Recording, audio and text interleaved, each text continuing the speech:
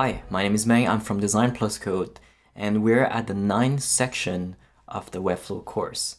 This is what we're going to build today. It's a start animation. As you can see, when I start and when the page is loaded, it shows this very cool intro animation. So let's go to our Webflow project. We're going to go to Interactions. We're going to create a new page trigger. Click on the plus sign and select Page Load.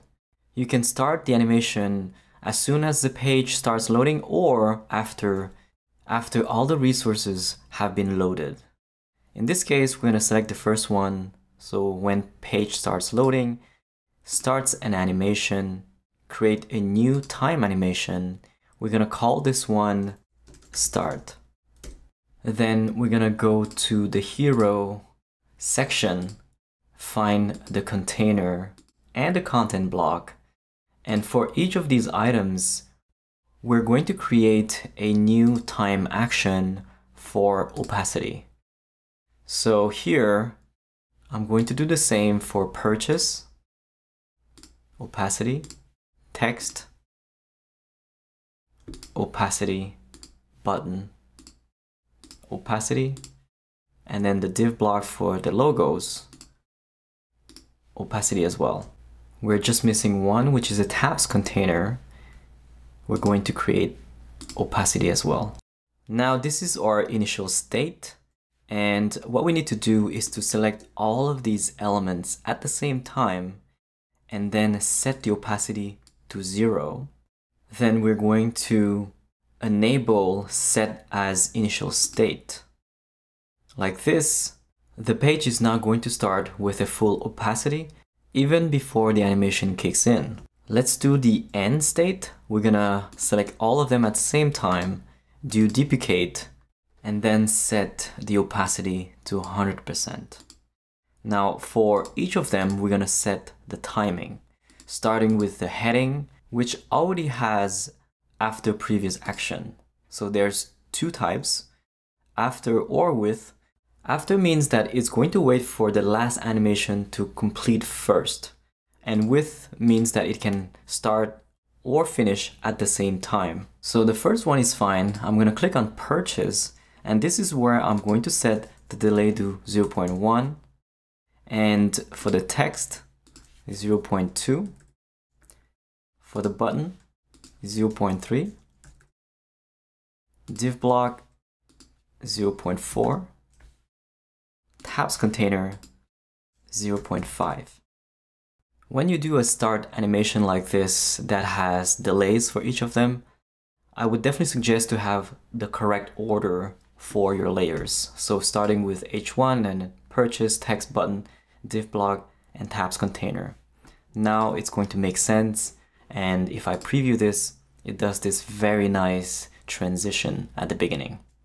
For opacity, you don't really need to get fancy with the easing because it's something that is usually very linear and it lasts 0.5 seconds. If you want to make it slower, you can set it to 0.8 or 1 second. Typically, somewhere between 0.3 and 0.8 is ideal. So definitely feel free to experiment with your own timing. Next, we're going to set the move. So we're going to do exactly the same thing, starting with the heading. And I don't need to select from here, I can select from the right side instead and click to transform move. Then do the same for the rest of the layers. So purchase, move, text, move, button, move, div block, move, then tabs container, and make sure to scroll back up, click on plus, and then move. Now, this one created a after, so I'm just gonna drag it back to be with at the same time so that all of this is set as initial state. All I need to do at this point is just to select all of the move animations and set the Y to -20. So it's going to apply to all of them at the same time. What this means is that it's going to move by 20 pixels up before the animation is even starting. And then when we do the animation, it's going to place where the original positions are. With all of these selected, I'm going to duplicate again, and it's going to create another block of elements, and I'm going to move each of them to the exact same spot as the opacity animation.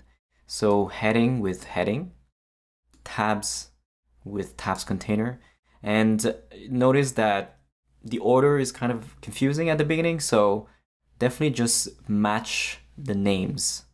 So div with div, button with button, text with text, and then purchase with purchase. Once that's done, you should have all of these names coupled, one for opacity and one for move.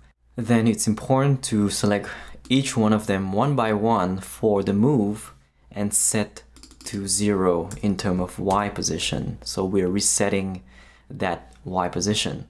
So I'm gonna do the same for purchase. We can't do all of them at the same time, otherwise it's also going to apply for delay and duration, and it's going to mess up our timeline.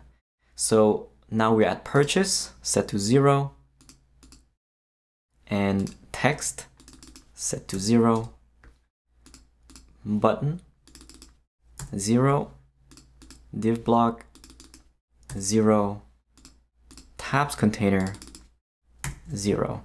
Now we can preview this, and you can see that not only does it apply the opacity, but it also applies the move. Another really cool technique that I did for this one is to set different duration for each of these move animation. Starting with heading, I'm going to make it slower. So the first layers is going to be slower and then faster at the end. So you're gonna see that it's going to create a very cool effect. Here for the first one, I'm gonna set to 0.8 for heading.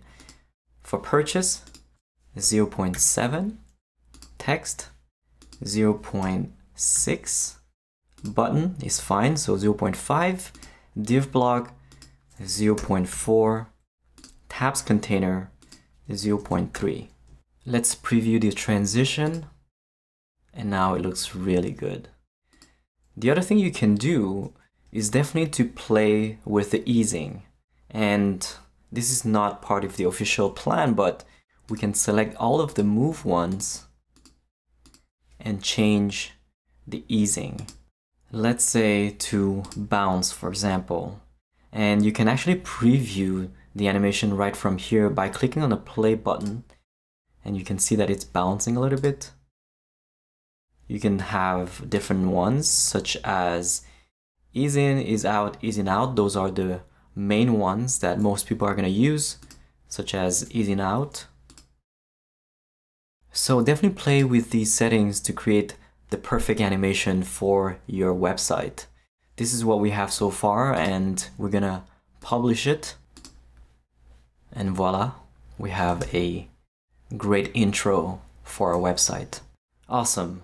Now we can learn about Lottie animations, which is something that is completely new as a feature in Webflow. It's going to allow you to create amazing animations with animated assets created by libraries such as Shape or lottiefiles.com, or something created in After Effects from scratch.